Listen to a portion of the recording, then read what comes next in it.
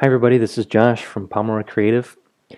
This is another video in our series on designing with Google, and I've had a couple of questions on how I would make something like this in Google Docs. We're in Google Docs this time. We haven't done a video yet for Google Docs. We've been focusing on drawings and Google Slides. This is Google Docs. Now, this is just basically a glorified text editor.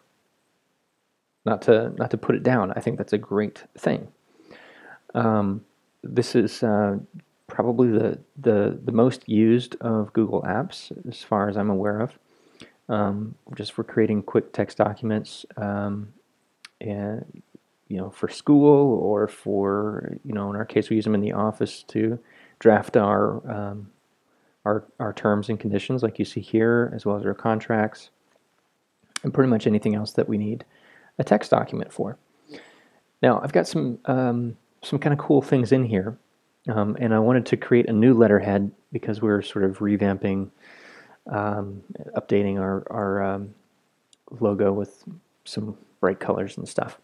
So that's what I have here, just up in the right hand corner. And this is a cool feature that that Google Docs has, which is a header.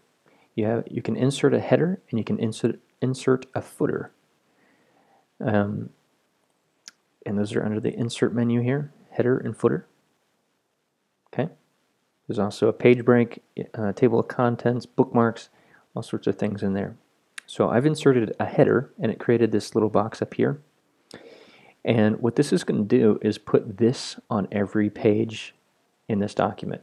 I've also inserted a footer with a page number as well. That's over here in the insert menu too. You can insert a page number, and I've just put it down at the bottom of the page. And what that does is it puts this, whatever I put in here, it will put this on every page. So I've just kept it really simple and subtle. But this is something that's a little bit tricky. Now, if I right-click on this and go to Table Properties and give myself a border, which by default, I think your tables will have a border, and that's what this is. This is a table. So I created a header, and then I went to Insert, Table, and I just wanted a 1 or 2 by 1 table, so that I could line these things up right in the center. So I've got this text, which is right justified, and I've got this little image, which is just a PNG. And so let's create this together. Now, what I've done is just gone to Table Properties and turned off of the stroke there. All right, let's go back to our Google Drive. Let's create a new file, a new Google Docs. And here we are in just a blank Google Doc. There's a few things that you can come in here and do. You can go to Page Setup and change the margins. I put them all at 0.5 and kept it at landscape with a page color of white. So the first thing I'm going to do is go to Insert, Header. See, that puts this little thin gray line. And what that shows me is that this is not part of the document body. This is a header that's going to go on every page. So it's great for using it as like a letterhead. All right, next thing I'm going to go right to Insert Table, and I'm going to insert my 2 by 1 table. This is what it looks like when you first insert it. I'm going to type in my heading here, and this could be whatever you want. So your company name, and I'm just going to type that. Your company name. And I put it in all caps, just for my preferences. Then I want to right justify that, and let's choose a nicer font here for this, because this is going to be a heading. So we're going to go up here, and maybe let's use this Alpha Slab, maybe 18 points. Now we're over here in the second cell, so the tables work by cells. Here's the first cell, here's the second cell. I'm going to select both of these, and I want to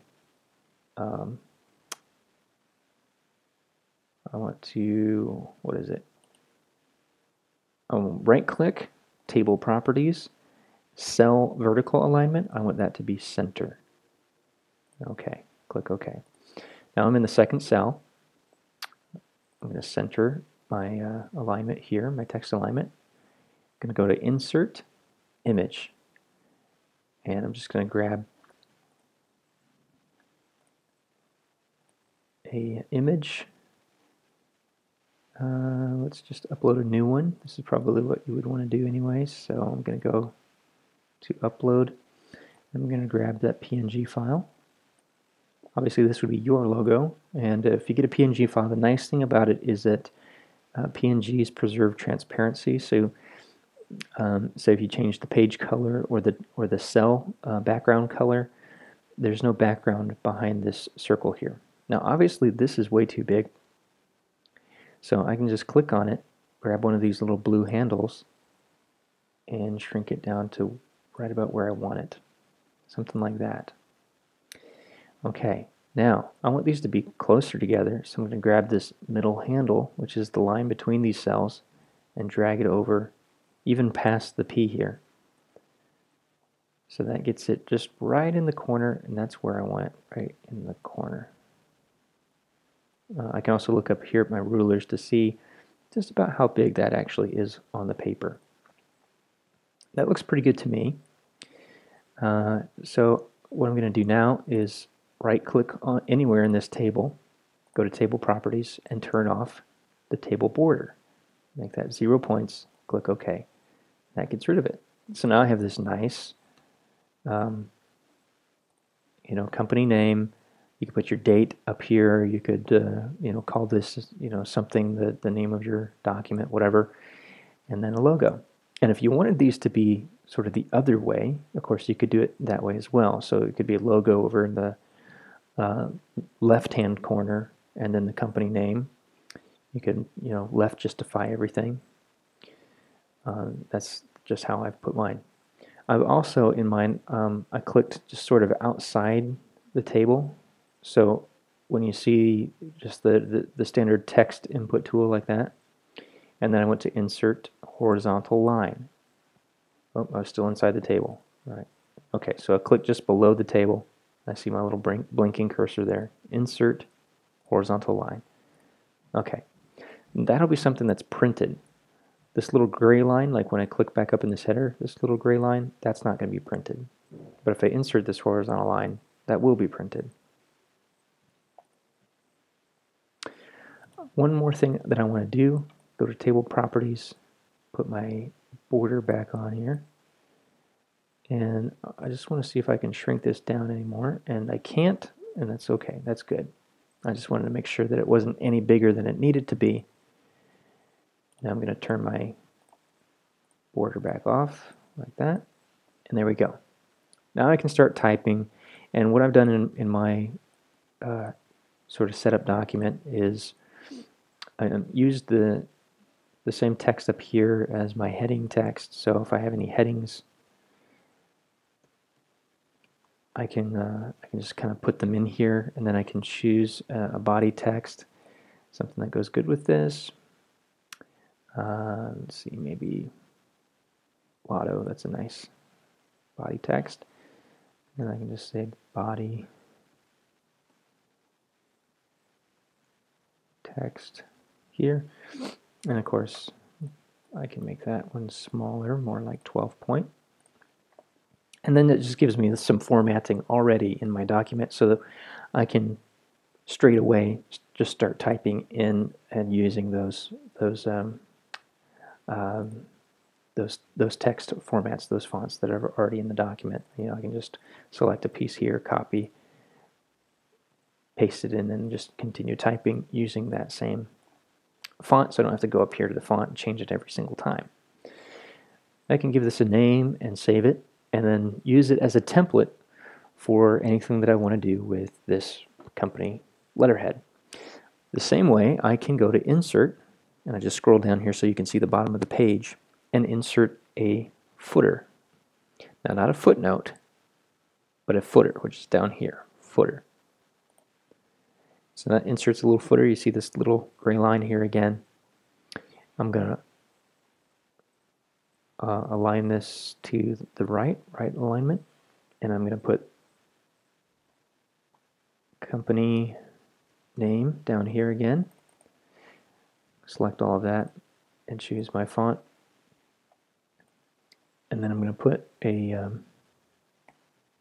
vertical line, a space, and then insert page number, bottom of page. So that's how I could create something like you saw in the previous document, where I've got my company name at the bottom, a page number, and just to show you, I'll hit enter here and then insert a page break,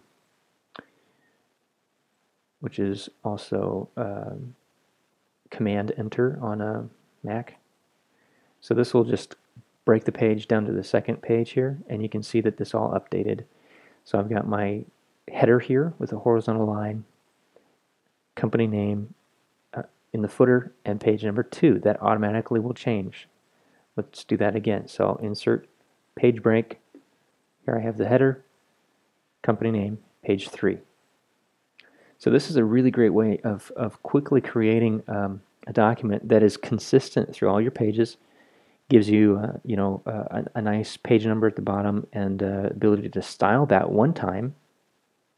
Style the header, style the footer, just one time, choose the font, whatever you wanted to put in there. You could even say, you could put page and then the number, and that would update the number. And then you've got a document that's ready to go whenever you need it, and looks great. Thanks for watching, guys. Hope you create some great letterheads with these techniques. I'll see you in the next video.